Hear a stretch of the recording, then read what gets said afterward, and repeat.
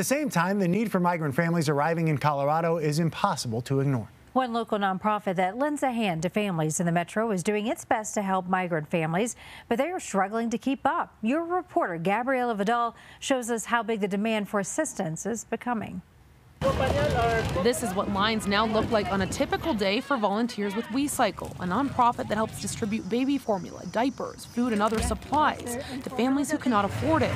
In the last 6 months, their clientele has increased by more than 60%, with more migrant families needing supplies. And I think a lot of the families are learning about the events kind of day of. So to be able to plan for it and get enough supplies to bring is kind of tricky because you don't know who all's going to see it and come. The organization hosts mobile baby distribution events roughly 3 times a week.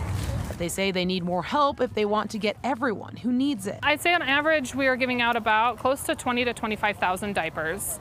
And we go through about 150 formula.